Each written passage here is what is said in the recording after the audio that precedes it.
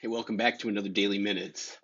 In Genesis, the story of creation in the book of the Bible, chapter 3 talks about the first sin, really. And God created man and woman, He had them in a garden.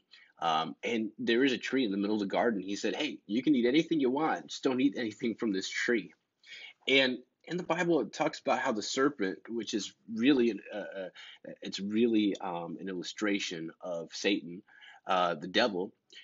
He questions. He questions them, and he goes to the woman and says, "Did God really say you must not eat from that fruit?" And the woman, of course, says, "No, we can eat fruit, but just not from that tree." And the serpent says, "Well, you won't die. God knows your eyes will be open as soon as you eat it. You'll be like God, knowing both good and evil." And the woman was convinced, and she ate of the fruit.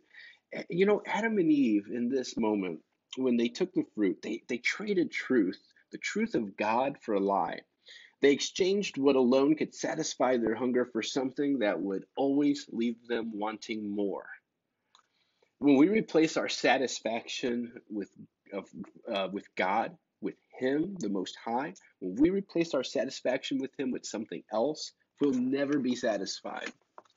So, how are you trusting God today? I want to encourage you as you go through life and you hear things that go against the Word of God. How are you casting those down?